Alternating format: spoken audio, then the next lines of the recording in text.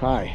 So, as some of you may recall, or you may not, I have Tannus Armour in my bicycle tires, and I sometimes look to see if I have thorns after I've done a ride. So today I have a thorn.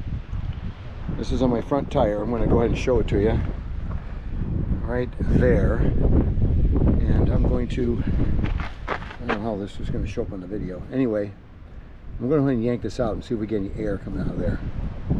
Alright, so there's the thorn. See that? And you can see the hole it left. But thanks to the Tannus Armour, there's no leak. So, again, there's the thorn. Get it out in the daylight. You can get a good look at it. And there is no air leak in that tire, but that thorn buried about a 1/4 inch into the tire. So Tannus Armour does its job again. I rule. GoPro, stop recording.